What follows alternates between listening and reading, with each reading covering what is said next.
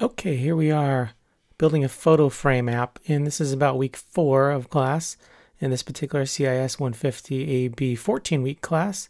So let's go ahead and click into this assignment here.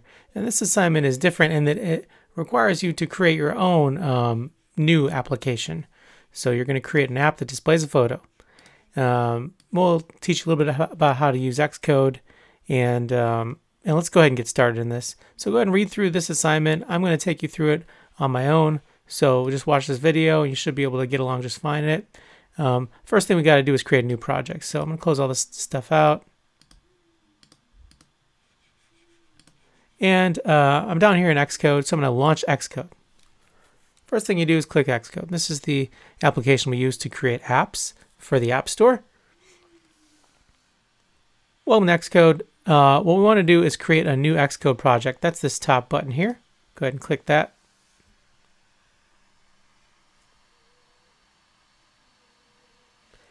And importantly, you want to make sure all your stuff is in line up here. So I'm going to choose iOS. I'm making an app for the iPhone. This would be an app for a Mac, for a watch, for a TV OS. But we're going to do iOS. And it's going to be an app. And click Next. Okay, let's go ahead and fill this stuff out. We're going to call this PhotoFrame App. And I have a team. You might not have a team. You might have to put something in here. Typically, the organizational identifier is a unique identifier to identify your app. And usually it's your website in reverse. So I work for mesacc.edu, so it's edu.mesacc. And then it just kind of puts the name of the app after that. That's just a unique identifier for Apple to identify your app when you submit it to the App Store. Importantly, interface. Okay, SwiftUI is something that is new, and we're not doing that for this class. I have a couple apps in SwiftUI. It's pretty awesome, but we're learning in Storyboard. So make sure Storyboard is selected here. UI app delegate is fine. Or, sorry, UI kit app delegate is fine. And the language should be Swift, not Objective-C. We're not going to use core data, and we're not going to include tests in this, so that can remain unchecked. Click the Next button. Might ask you where to put the app. I'm just going to throw it on the desktop. You might want to put it in your file somewhere. That's going to create a folder with a bunch of stuff, a bunch of files associated with your app. So when you submit the app to me, make sure you submit that whole folder, not just the project file, but the whole folder. Zip it up, send it my way when you submit the assignment. And here we go. Now we're inside of Xcode. It looks kind of confusing. Don't worry too much. These are the files that make up your app. When you select different files over here, it changes what's viewed over here. So for instance, here's some Swift code with the app delegate, scene delegate, some Swift code. You don't have to worry about that. Let's go ahead and take a look at the view controller and the main storyboard. So the view controller is the code that kind of is associated with your view, your first view. You might have many different view controller codes. So if you've got like page 1, page 2, page 3, they might have their own view controller. The storyboard down here, click on the storyboard, and that's kind of like a graphical representation of your app. So like an overview, like a bird's eye view of your app. Give it a moment to load. And if you scroll around, you can see it kind of looks like a phone, right? And here it is. And the little arrow here says this is the first view that this is the initial view that your app is going to launch on. I'm going to click this down here to zoom out a little bit. And now you can kind of see just a regular overview. Now, here we go. If we hit the play button here, it will launch the simulator, and bingo, you've built your first app, right? It doesn't do anything. It's a white screen. It's got nothing on it. So as a part of this assignment, we're going to add an image to this view. If you were to hook your own phone up and you provision it correctly, then you'd be able to build this app on your device.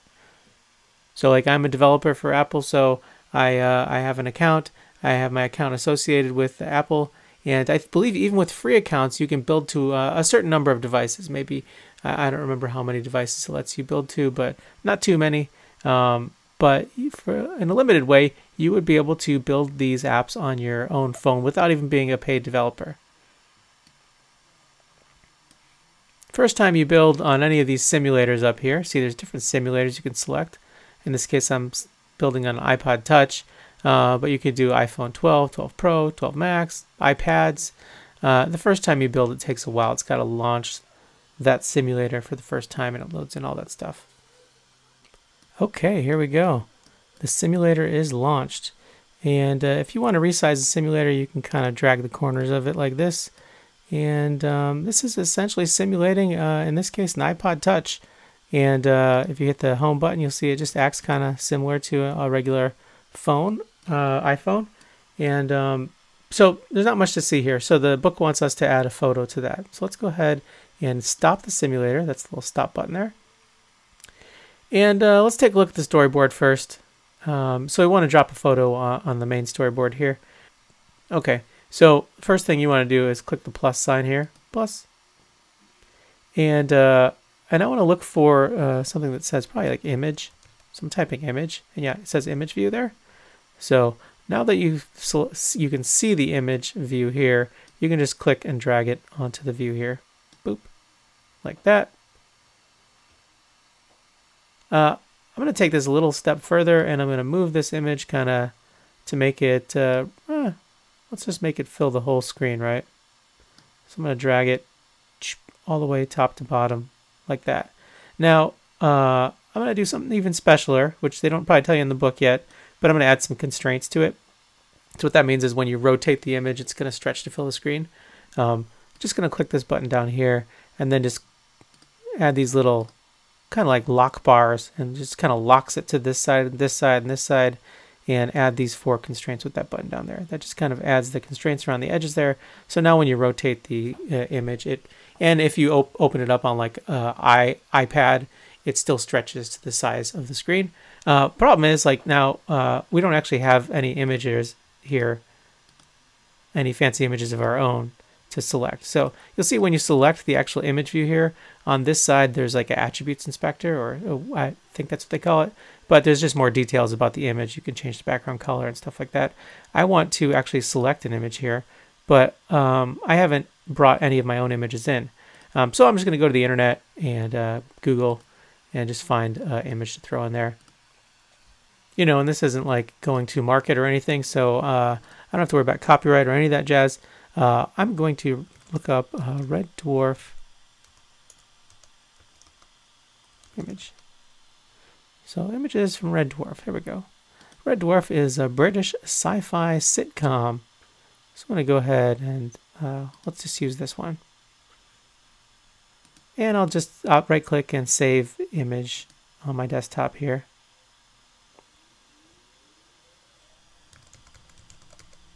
I'll just call it Red Dwarf. Okay, and I'm going to show it in the Finder there. Just going to kind of bring up a little Finder so I can find it easier. Although I did throw it on the desktop, it should be easy enough to find on the desktop, right? Oh, I guess I downloaded it to the downloads directory, not the desktop. So there it is in the downloads. I'm going to actually drag it. So I actually just dropped it on the desktop there. See the Red Dwarf image down there on the desktop. Let's move this over a little bit here, and let's learn about assets folder. So you'll see over here there's a bunch of files that make up your app. A lot of them are Swift files. Those are just coding files, right? Just a bunch of code inside. And then the storyboard file, we learned about that a little bit. That's like the overview. This assets one, assets.xc assets, is for holding images basically. And it's kind of cool because it'll hold different size images as well. So depending on what device you're viewing it on, it might show it at higher resolution. But for our use case here, we're just going to drag this image right into there. And see, that makes a new item. It's called Red Dwarf and 1x. So if you had higher resolution ones, you could do 2x, 3x. But in our case, we just got that image. No big deal.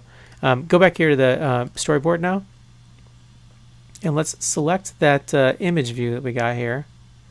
And now, when we do this drop down, we should find, yeah, an image called Red Dwarf. Boom. There we go.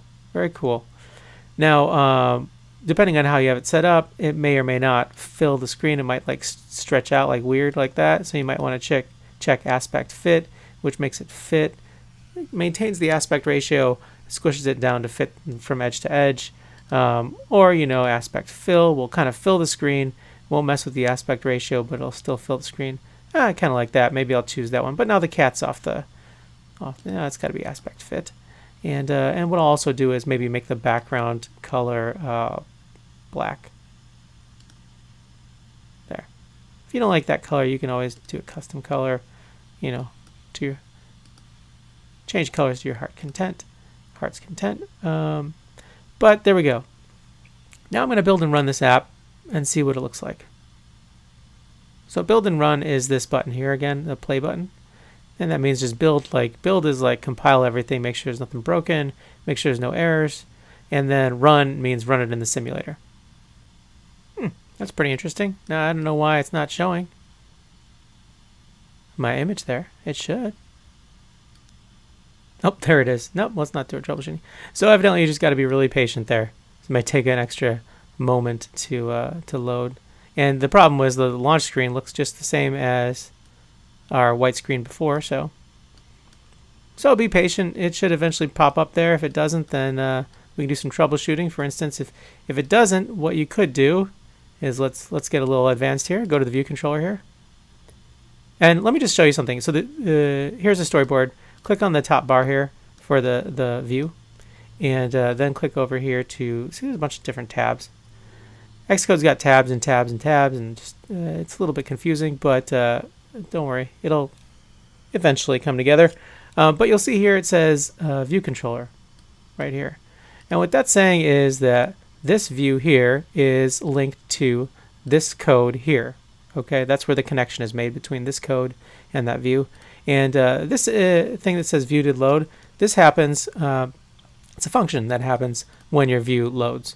And what I'm going to do in here is say print, and this is a little, you haven't learned this yet, and then view is loaded, exclamation points.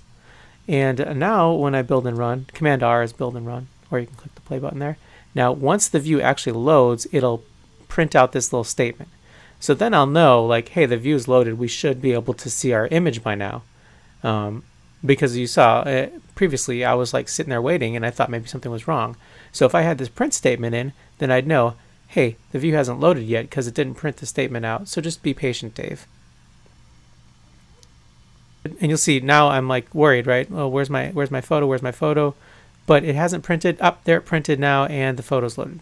So you'll see that's a little bit of how to kind of start debugging your applications a little bit. I'm going to do something else. I'm going to hold down the command and hit the arrow key, and that's going to rotate the image. And see, because I added those constraints, it kind of resizes the image for me. Pretty cool.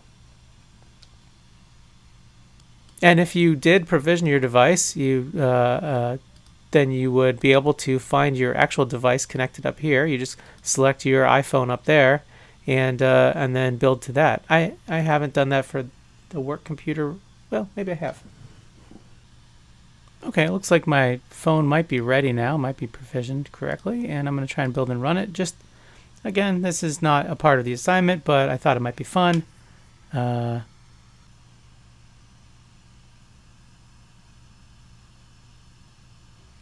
there we are, look at that. See, I've made an app.